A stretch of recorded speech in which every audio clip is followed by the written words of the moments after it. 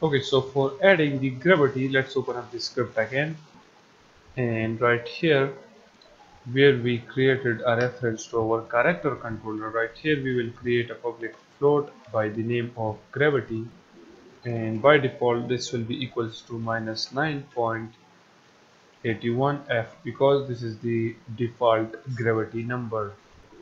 After this we have this player jumping and velocity header. In here we will say vector 3. Let's create a velocity vector 3, and after that we will create a public transform reference to our surface check. So for that we will say public transform surface check.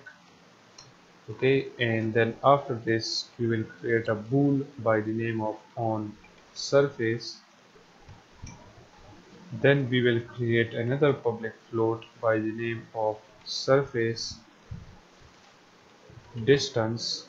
This will be equals to 0.4f, and then at the last we will create another reference to our layer mask. Okay, and let's name this as surface mask. Then right here in the update, first of all we will check that if the player is on the surface or not. Okay, let us actually change this O to small. Okay, this should be on surface. Okay, so if the on surface is equals to physics dot check sphere. Okay, and in the check sphere we will pass the surface check position, so we will say dot position, and then we will pass the surface distance and then the surface mask. Okay, and then we will say that if the player is on the surface, or you can say on the ground, then the velocity dot y will be less than 0. It means that if the player is on the surface and the velocity dot y is less than 0, then what we want to do, we want to make the velocity dot y to be minus 2f. Okay, so if the player is on the surface and the velocity y is less than 0, then we will make the velocity simply minus 2f, and after that let's add the gravity. So for that we will say velocity dot y will be plus equals to the gravity value, and we will say time dot delta time. So for example, if the player is in the air, okay, then the player fall will be the gravity value dependent, which is minus 9.81f, and also we will restrict that by the time. Okay, so according to the time and gravity our player will fall to the ground. Okay, we want the falling to be smoother, so that's why we use this. And after this we will say character controller dot move.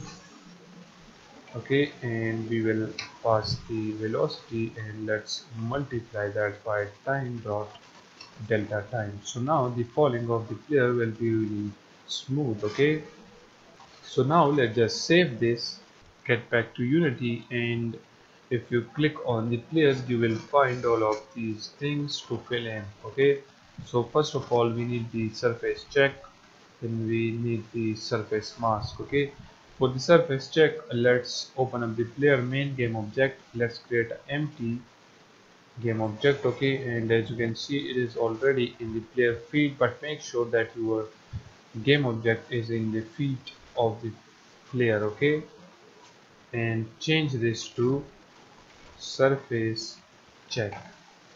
Okay, then click on player, drag and drop that in there. Now we need the surface mask, so for that what we will do, let's just move ahead from there. Okay, and let's open up the environment, and inside the environment let's open up the static mesh. Okay, now if we come right here we have this road decoration, and then this all roads as you can see. So onto this road we will add the surface tag, okay, and also the surface layer as well, because on these roads, as you can see on this area, our player will jump, okay, and also the gravity things will work on that area too.